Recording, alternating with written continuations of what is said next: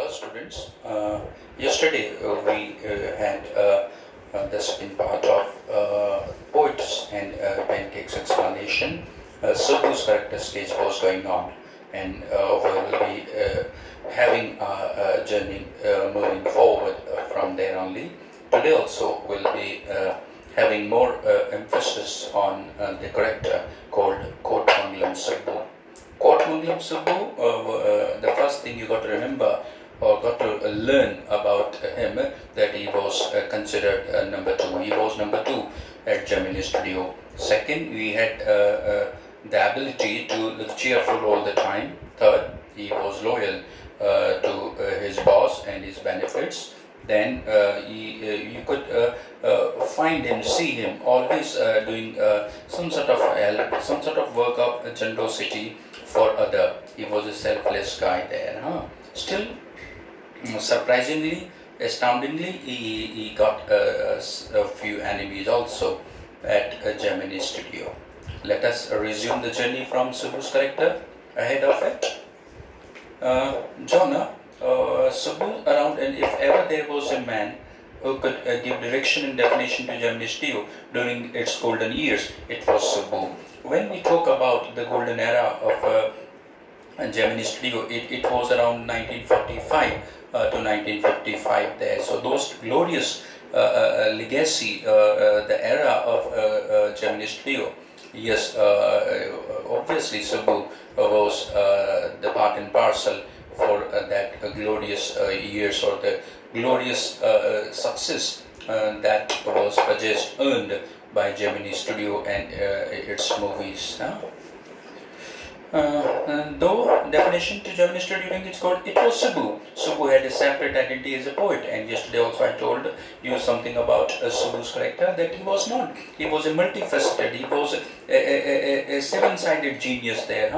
Okay, he was not only a poet, he was not only a writer, he was not only a playwright, he was not only a director, he was not only a person who belongs to a technical aspect of filmmaking, but moreover, he was instrumental, he was tailor-made for films there. Means film making would have been very easy, okay, if you got Subbu around you. Then higher forms, he deliberately chose to address his poetry to the masses. His success in films overshadowed and dwarfed his literary achievements there. Overshadowed, overpowered, outshone. Overshadowed, outshone. As you see, when we talk about a person's success, if a person is a multi-sided genius there, that his achievements will be evaluated by the people or his fan following, and by the audience, by the spectators, by the readers, by the people on behalf, on the basis of his success which he earned. But when we talk about his poetic genius and poetic excellence there, he was frustrated poet. But since he devoted all his breath and being more time, more dedication, more devotion to filmmaking, therefore his what you can say, his personality as a poet, his achievements as a poet, okay, were dwarfed, minimized, reduced, okay, when it is compared to his success in filmmaking there. So we can say he was a great poet, but since he devoted his more breath and being more time, more devotion, more endeavors he put in filmmaking, therefore his achievements as a poet were dwarfed, were minimized, were reduced, were outshone, by outplayed, by outpowered, okay, by his filmy success there. Otherwise he would have been a great poet also. His poetry, his literary creations were dedicated to, were devoted to, were based on common masses, common people, common masses, common people. Therefore, he was able to touch a more number of people, okay, through his writings, since they were based on the life of the commoners. Masses, his success in film, that was over. So his critic felt. You see, every legend, every actor, every writer, every celebrity has got his fan following, as well as critics also. Even his critics also felt that his literary genius was outplayed, was outshone, was reduced, was dropped, okay, by his filmy success. Okay, his critic also felt the same. He composed several truly original story poems in folk refrain and diction. Folk refrain and diction in local colloquial language there. Okay, is refrain there, a poetic device which is used by the poet in the manner of writing, where he reiterates the same thought on the basis of the common masses life there, is called refrain there. Diction generally means a manner of speaking, manner of walking, manner of talking, but here it means that those stories, diction here, those stories which were based on a common event, the life of the common masses, gained more and more popularity at that time there. Still, he could not cash his literary genius when it is compared to his success, his achievements in filmmaking for Gemini Studio. Refrain and Diction also wrote a sprawling novel, Tilana Mohan Balam, with dozens of very deftly, cleverly, sprawling, spreading, sprawling, blooming, sprawling, spreading, blooming, blossoming, poems in folk novel, and he wrote novel also, and the famous novel written by him was Tilana Mohan Bal. Tilana Mohan Bal, you got to remember the epical novel written by this Mr. Kottamangalam Subbu was Tilana Mohan Bal. He also wrote many poems. He also wrote folk refrain diction many. Okay, he wrote many literary things based on the life of the common people there, common masses there. His critics felt he composed probably dozens of and many more other literary things also. Deftly, cleverly means we can witness the acumen, the genius of Mr. Subbu as a poet, as a writer in his literary creations. That he was not only a tailor-made or instrumental or a frustrated person when it comes to filmmaking, he was also a tremendous poet and writer or a novelist. 20 the mood, he quite deftly etched, written down, etched, carved, etched and carved. Etched here, written down, created characters there. Whatever novels, whatever stories, okay, he has taken down. Some of the characters, okay, really immortalized by him. Some of the characters were immortalized by him there. Such was a genius, Mr. Subbu, as a writer, as a poet also. He quite successfully regenerated the mood and manner of the Devdasis of the early 20th century. Underline this line please there. He recreated, means many writers before also might have written down some supplementary notes, the bigger notes, some stories, some essays, some articles on the life, mood and manner, on the total life of the Devdasis. Devdasis, you see, in 20th century, okay, it all started in 18th century onwards, but he wrote more, his contents on the life of Devdasis belong to 20th century. So Devdasis were the girls, were the women, unmarried obviously, they were, who decided to take a stern way where they can devote their whole time in penance there, in severe penance to Almighty, to God there, who took a diversion from materialistic life and adopted the way of spirituality where they can devote their entire life, entire time, entire breath and being to one, that is Almighty God. Such women were known as Devdasis. So he wrote many of the stories, many of his writings on the life, on the experience, on the severe penance undergone, experience, observed by Devdasis of 20th century. He wrote many things about Devdasis also. Devdasis were the girls who took a diversion from destruction, aversion we can say, diversion we can say, okay, from the materialistic life, and obviously adopted a spiritual path towards God there, and they had no connection with this materialistic life there. Such women were known as Devdasis of 20th century. 20th century, he was an emerging actor and not over. Character sketch of Subbu is not over. He was not only a poet, he was not only a novelist, he was not only a writer or a playwright or a great technical advisor to filmmaking, but also a tremendous actor too. He never aspired to the lead roles, but whatever subsidiary, side role, subsidiary, supplementary, subsidiary, side role, okay, miniature role, small roles, role he played in any of the films, he performed better than the supposed main players there. He was not ambitious fellow. He was not ambitious fellow. Whatever role came to his way, whether it was a subsidiary role or a small role or a side hero role there, okay, he just pounced the opportunity or grabbed the opportunity by his both hands there. He didn't go for to act the main lead role in a particular movie. If the subsidiary role came to his way, he just adopted it. But the character of subsidiary role played by Subbu even outshone, even outplayed the acting of the main so-called main lead hero also. I mean, it was all the sheer display of his talent. Being a subsidiary actor of a movie, he was able to outshine even the main lead hero also. That was the mark of classic actor, Mr. Subbu. And permanent better Devadasi's actor, he never aspired, never longed, aspired, never wished. Okay, because people now want, sir, please take me as a main lead, please take me as a main hero, give me more weightage in my role, this and that. He never aspired for that. Whatever role came, he just pounced on it.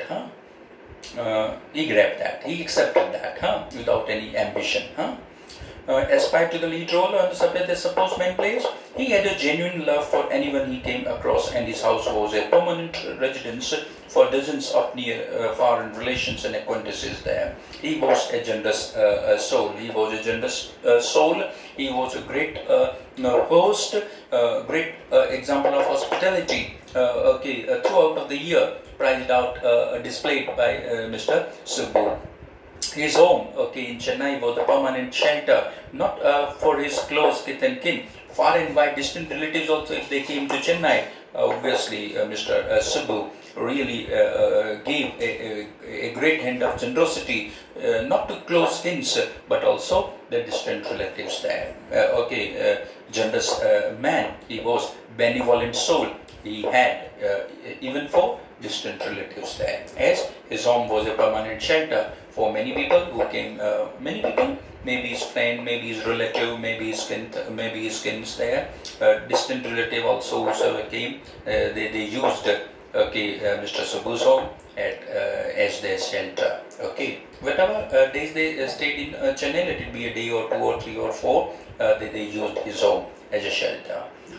Far relation, it seemed against Subbu's nature to be even conscious aware that he was feeding and supporting so many of them there. Such a charitable and improvident man. Very much generous, very much benevolent, very much out-hearted, open-hearted person. Improvident man he was. Spent money lavishly. Improvident, spent money lavishly on his guests there. Or obviously, you can't have a better host than that of Mr. Subbu. Generous he was, improvident soul he has got, generosity bestowed over by him to all his relatives, whether it is a close one or a distant one there. Selfless guy he was, great actor he was, great poet he was tailor-made for films there. Filmmaking became very much easy, was very much easy having Subbu around you. He was loyal to his boss, principal or SS Vasan. What more you need from a person, from an employee. So SS Vasan was blessed with such a tremendous guy, Mr. Subbu. He was a blessing for Mr. SS Vasan. Yet he had such a charitable, generous, improvident, who spends money lavishly, provident man, and yet he had enemies. Surprising sign of exclamation is there after that. So such person generally is not supposed to have enemies or the rivals, but such a charitable, improvident, generous, helping natured, selfless guy could have an enemy? Yes, yes was the answer to that question. That still he had enemies. Okay. Such a charitable enemy, was it because he seemed so close and intimate with the boss there? You see, jealousy, the reason may be, envy may be the reason, because he was number 2. Obviously, he will be sticking to a boss every now and then. You can see, okay, S.S. Vasan, okay, aside or beside to Mr. S.S. Vasan every now and then there. He glued to S.S. Vasan all the time. S.S. Vasan also kept Mr. Subbu with him all the time. Therefore, it might have created some sort of jealousy, some sort of envy, okay, among the other other members of Gemini Studio. Okay, he was a sweet-spoken guy, don't forget that too. Boss, or was it his general demeanor, general nature, general attitude, demeanor, attitude or nature that resembled a sycophant there? Sometimes people may misunderstand the nature of the person. Misunderstanding is inevitable there, okay, in our life. So he was too sweet-spoken. He was too quite composed guy that he could give the indication to his colleague, his fellow beings or the members of Gemini Studio that he was a bit flatterer. Sycophant, a flatterer, who elaborates the things in the appreciation of someone there, okay, in an exaggerated manner there, okay, for obviously his own benefit as well as the benefit of S.S. Vasan.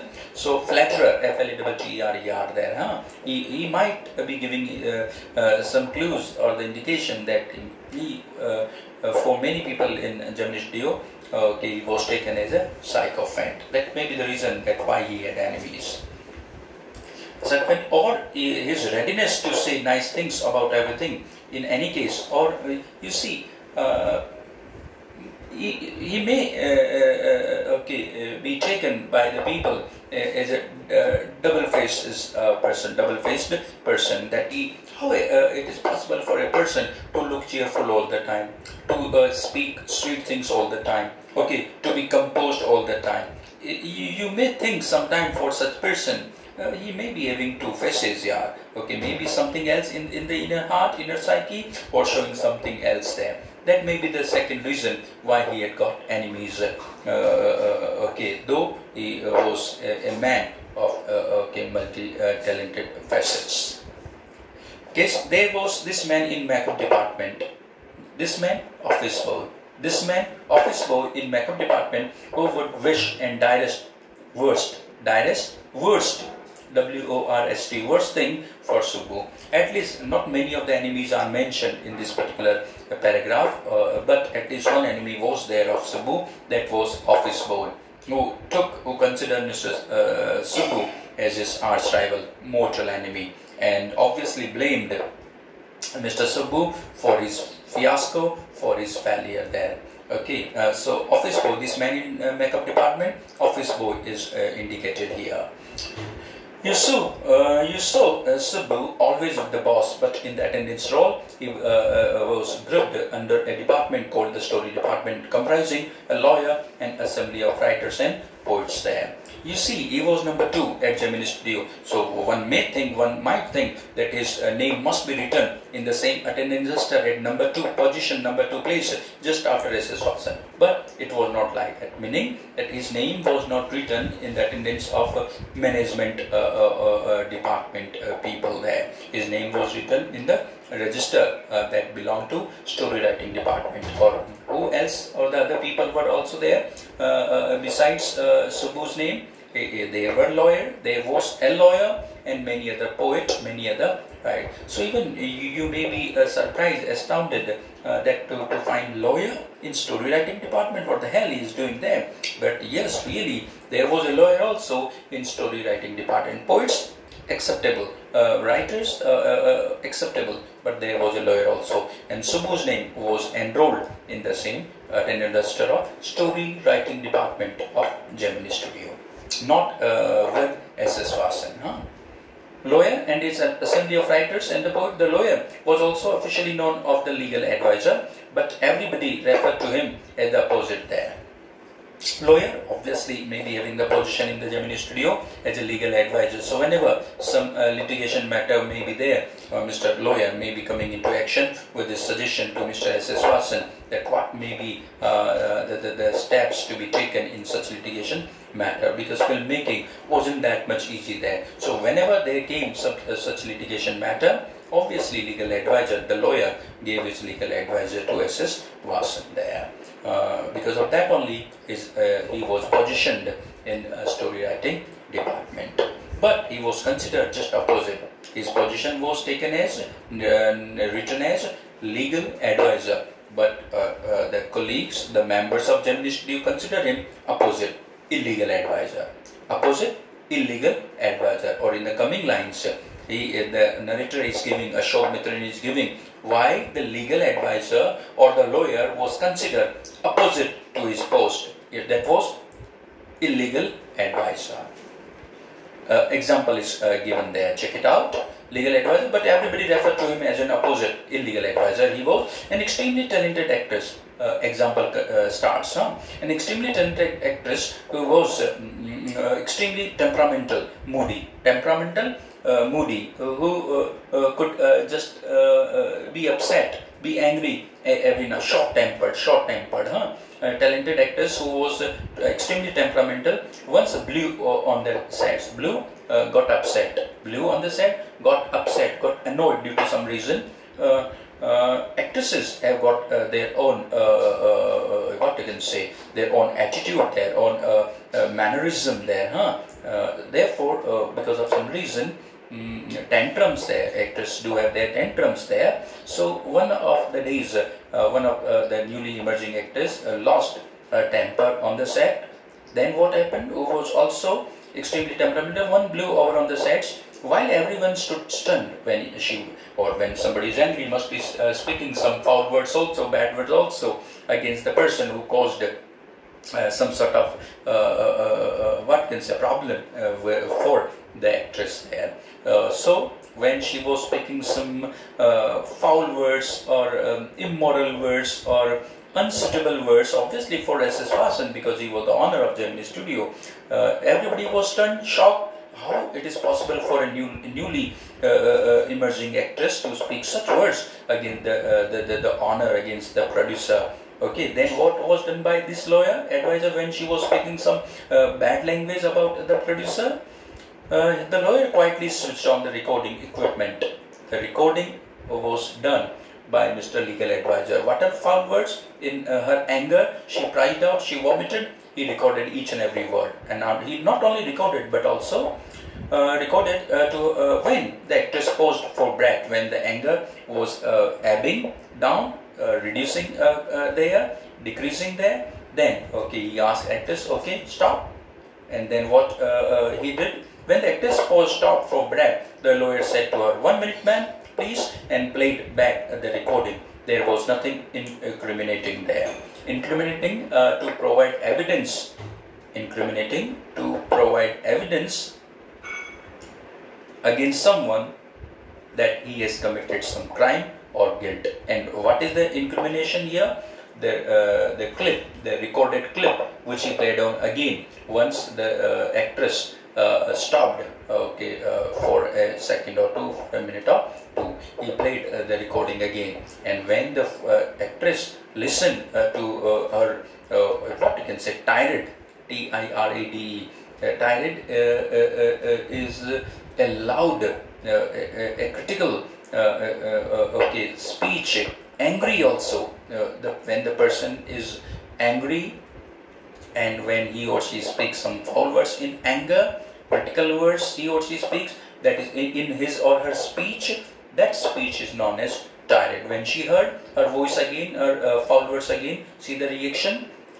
Actress, nothing incrementing of unmentionably foul about the actress tirade there. There was nothing abnormal, there was nothing wrong, that much wrong about the actress speech. An angry speech is called tirade with some sort of foul words also she might have used it there. Okay, nothing unmentionably foul about the actress tirade against the producer, but when she heard her voice again through the sound equipment of the recorder, she was struck dumb, she was awestruck, she was dumbstruck, she was astounded, she was shocked, she was, oh my God, what I did.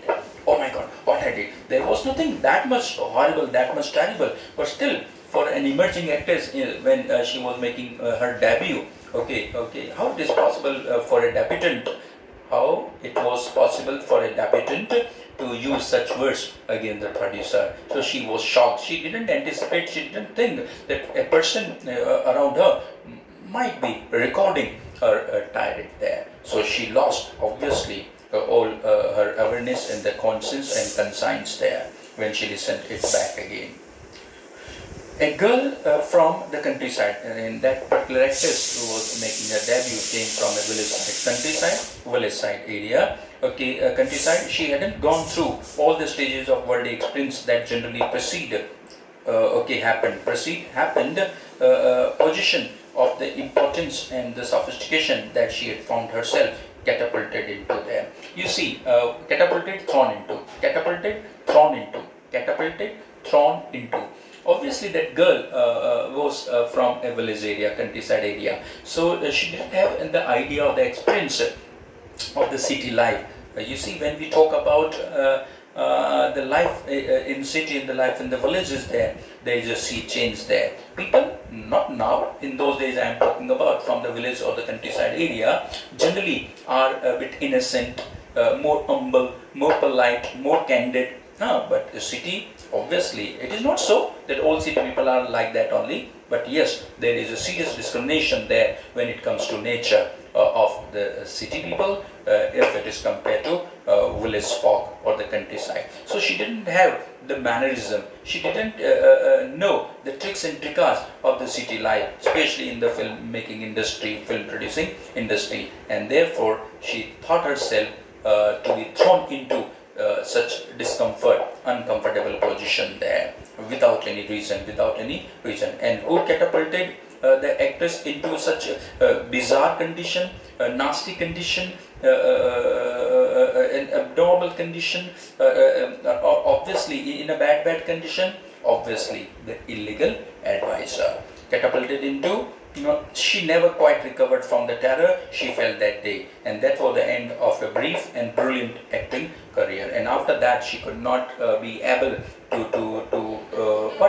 come out of that shock there, and that was the end of the so-called promising prospect of the newly emerging actress there. She could have done better, a lot more than what she had actually did. But it was all in vain there, and after that she could not recover from her in shocking state there. Last lines dear, she never quite recovered. That was the end of a brief and brilliant acting career. The legal advisor, who was also a member of the studio department, had unknowingly, not deliberately though, unknowingly brought about the sad end of the newly emerging actress there. While everyone other member of the department wore a kind of uniform, khadi dhoti with a slightly oversized, loose, and clumsily, awkwardly tailored white khadi shirt. The khadi dhoti and the khadi shirt were worn by all the story writing department members except one, that was legal advisor, that was lawyer. Sometimes the white khadi shirt, but the legal advisor wore pant and a tie and sometimes a coat that looked like a coat of mail, like a postman coat, a khaki coat we can call it there, a four-pocket coat. So the attire of the lawyer or the legal advisor was different, vividly than that of the members of story writing department. Other story writing department may be the pupil, maybe the disciple of Gandhi, therefore they wore a loose shirt, khadi shirt and khadi dhoti, but the legal advisor wore a pant, a tie and sometimes a mail coat there. Often he looked alone and helpless because his mannerism, his attitude, his demeanor, was not matching, was not as accordance with the other members. Therefore, he could be seen feeling all alone, aloof, isolated from the rest of the story writing department members there. A man of cold logic in a crowd of dreamers there. If somebody is a man of cold logic, that is the last word. That is the last word. If somebody is a man of cold logic, he doesn't value the emotions or the sentiments of other people. A person of cold logic means if a person doesn't understand the value or the emotions or the sentiments of other people, such person is called man of cold logic. Mr. Lawyer was a man of cold logic there. Enough for today, dear. Please listen this video clip time and again to own your listening skills or comprehension part.